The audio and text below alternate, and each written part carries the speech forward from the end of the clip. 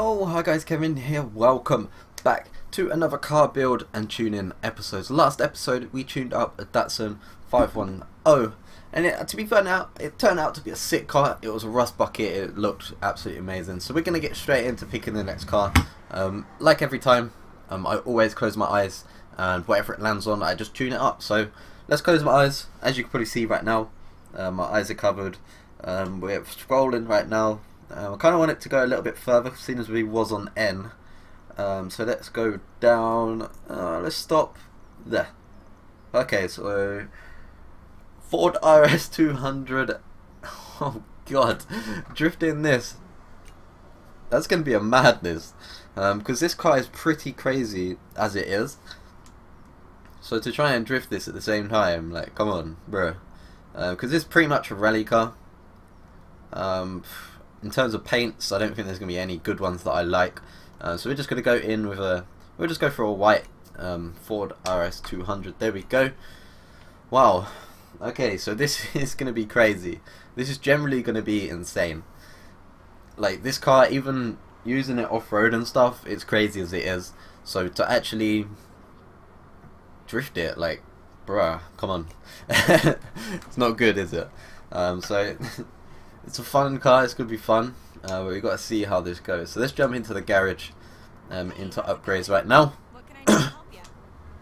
Okay, so, custom upgrades. What are we looking at? Let's have a look at the engine. 4.5 V8. I don't think we're going to do that, to be honest. We've got 506 horsepower as stock. I don't know what the stock engine is, so... Let's chuck in rear-wheel drive. Obviously, we don't want all-wheel drive. Let's have a look at some body. Note Forza shit.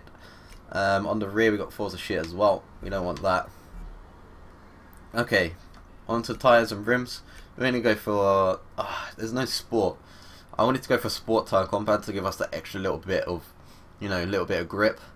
But seeing as there's none, we're gonna go to stock tire compound right there. All right.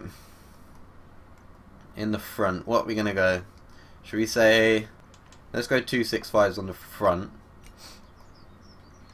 To be fair, let's stick with stock. 245s on the front. Let's stick with how it is on the front. 245s on the rear. 285s. Okay, let's bring the front up a tiny bit then. Let's bring the front up to 265s. There we go. Already installed on the car apparently. Pretty sick. Okay. So in terms of rims, I just like the stock rims on this car. Generally, I'm just going to stick with stock rims. You can choose whatever rims you want. Just go for that. Tyre size, I can't really adjust it. Seeing as I've got the stock rims. Don't know why I pressed B again, but I did. So onto the drivetrain. Everything in drivetrain is going to be pretty much race. So just go through and do that yourselves. You know how to do that. Don't put the Storm Island upgrade on there. We don't want to shorten the gears to Oblivion and back, We don't want to ruin those gears too much. So, missed out the driveline. Because I'm being an absolute idiot. 1,000 kilos in this car. Pretty crazy, yo. Pretty crazy.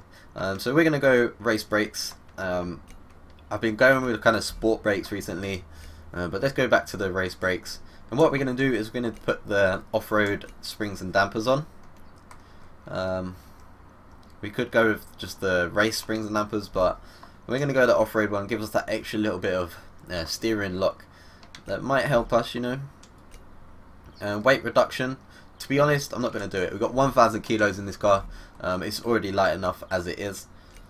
Okay, power. We're already 513. So let's give it a little bit more noise. Let's go for an exhaust and air filter up here. Turbo, we won't upgrade it. Intercooler, we don't really need to. And just chuck over the flywheel. We've got 523 horsepower, which is more than enough in this car. So short wheelbase, really light. And with 500 horsepower, we have got plenty. One sheep be plenty, as they say, So let's jump into the free roam here.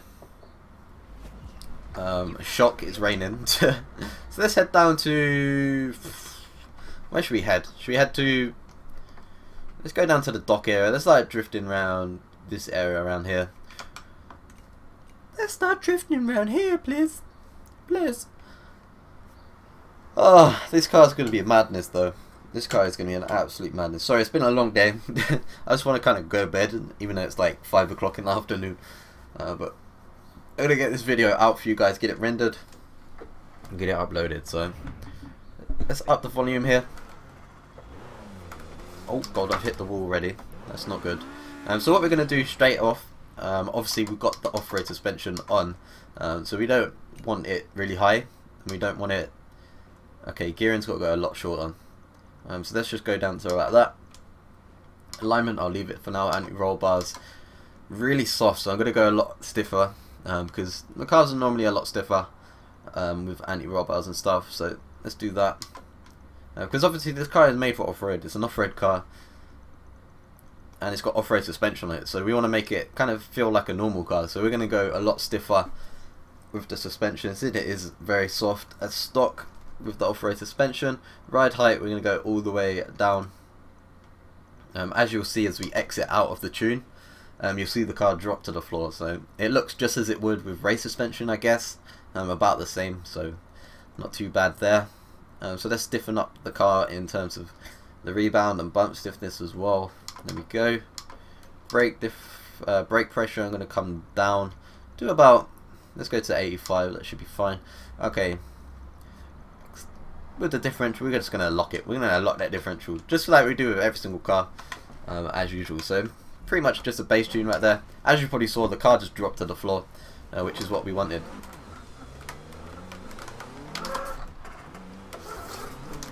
Okay. Whoa.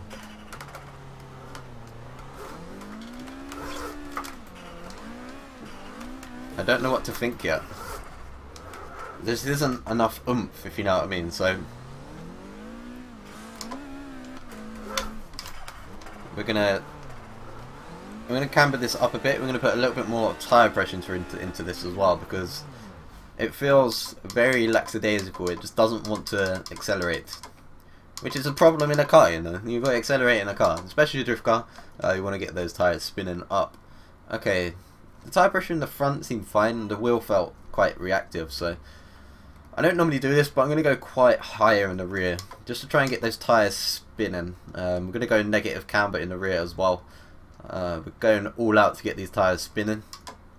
And what we're going to do is we're going to keep shortening those gears right up, just to try and get those wheels spinning as well.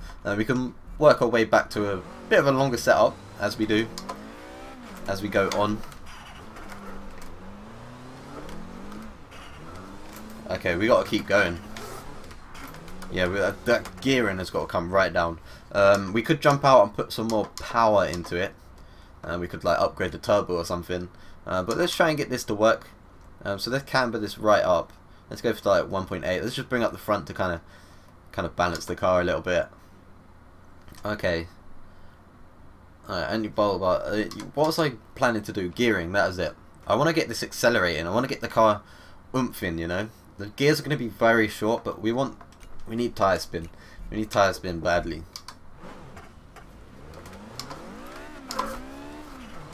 Okay, there we go. We got tire spin.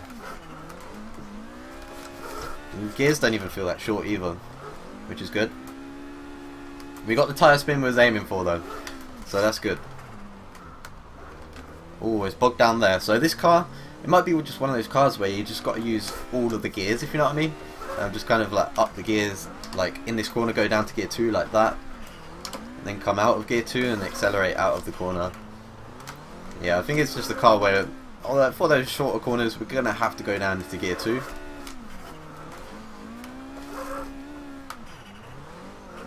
But yeah, it feels okay now. I think the gearing was just far too long for this car.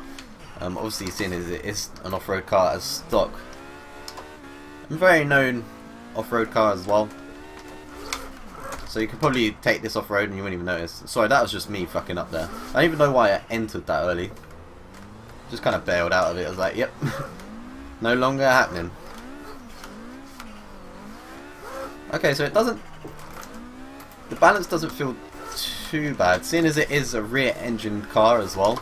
It doesn't feel bad at all.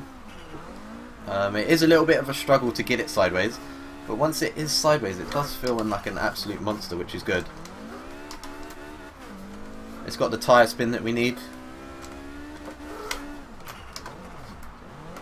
There we go. That's what we wanted. Nice corner like that. Boost. Yeah, but this car don't feel too bad, you know. Really, really snappy transitions. Wow. So through that tight section there, I'm just using gear 2. But around these longer corners, gear 3 is just... It's surprising how long it is, considering we shorten up those gears a lot, you know.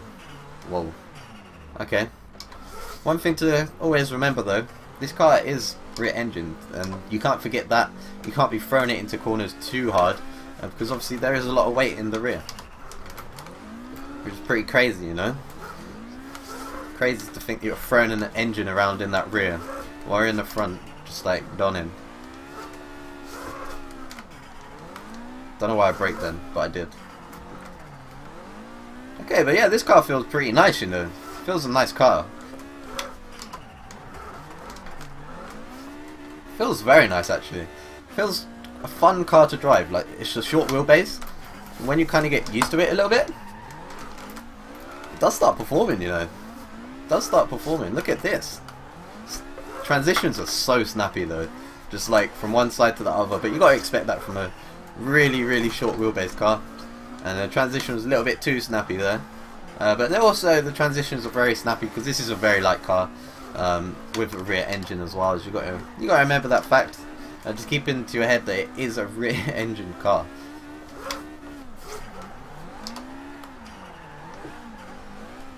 Look how stable that was. That was crazy. But it's got plenty of power. Plenty of power. So it's just all about sorting the gearing out in this car. That's the problem. There we go. Look at this. This guy's a bit of a monster now, you know. I don't know what the hell happened there. Yeah, I went off the side of a cliff. I'm never coming back from that cliff again. Bruh. Oh, fuck. No, come back. Yeah, thank you. Alright, let's give this a couple more runs. I might switch up a little bit of the tune. But it does feel pretty nice as it is, so there's no point upgrading something that feels nice. Or changing something that feels nice, sorry. Because you might ruin that balance that you've kind of got used to in this car. And you'll add something else in. But you could also make it a little bit better, but it's good now. There's no point changing something that works, right? But I am gonna try and get the rear a tiny bit looser, because it does feel a tiny bit grippy in the rear. But that could be because obviously I've got tyre pressures. Not tyre pressures, the tyre whip, sorry. They're quite high, especially for a car like this. The gearing seems fine. I'm just going to leave the gearing. Alignment, we're just going to up the camber just a tiny bit more. Not too much, but just enough, you know, just enough. And so let's adjust the front caster as well to 6, and that should be pretty much it, hopefully. Cool, pretty fun car, not gonna lie. Let's see if that camber and tyre pressures helped a little bit. It should have. It should make it a lot slidier, but we don't want it to make it too loose that we kind of throw the rear around like an absolute... I don't know what throws the rear around. Not a lot, really. Yeah, here we go. So it's got the absolute tyre spin now. Look at that. Oh yes. Oh, I've done it again. If you catch those rear wheels on the bottom of that little slope, you are gone. You're down that slope. You ain't coming back.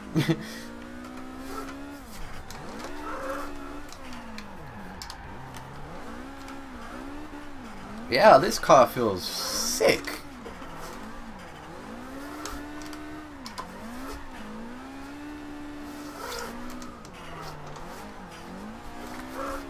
This is a madness. This is absolute madness.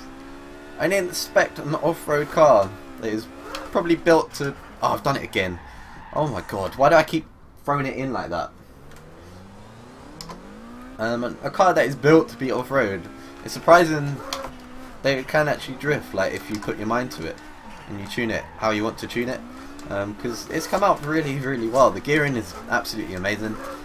If you just use gear 2, like corners like this, and then switch up to gear 3 for corners a bit longer like this one and this one. You can also use gear 4 if you want to, but be aware that it does bog down a little bit, gear 4. But you can just make it a tiny bit shorter in the gearing. But yeah, pretty nice car. I think I'm going to leave it here somewhere. I don't know where. I just kind of want to finish that corner. There we go. So we're going to leave it there. What I will do for you guys is I'm going to upload this tune onto the storefront for you. So if you do want to download this, I will just change the gearing quickly while I say this. Just gear 4, I'm just going to shorten it up for you guys just in case you do need gear 4 to rescue you around those really longer corners. So shorten that right up, there we go. So I'm just going to upload this onto the storefront for you guys. So let's save the setup. Just in case you don't want to copy it down from the video or something like that, you can just go onto the storefront, search for gamertag, which is kevintoll, the same as my YouTube name, and find it on there, download it. Saves copying it down, saves having a lot of effort, you know, around here. So let's put it up as drift, best for handling. I always put them as best for handling, but I don't know if they are, but they feel nice sideways, so that's got to be good, right? So that's that. That is uploaded, so I hope you guys enjoyed this. Next episode we'll be doing the randomness again, going in with another random car. If I didn't do it like this, we wouldn't be pulling out cars like a Ford RS200 right now, but this has performed really well. Very nice rear engine drift car, so I hope you guys try this out. If you do, leave a comment saying how good it is, and yeah, I'll see you guys next time.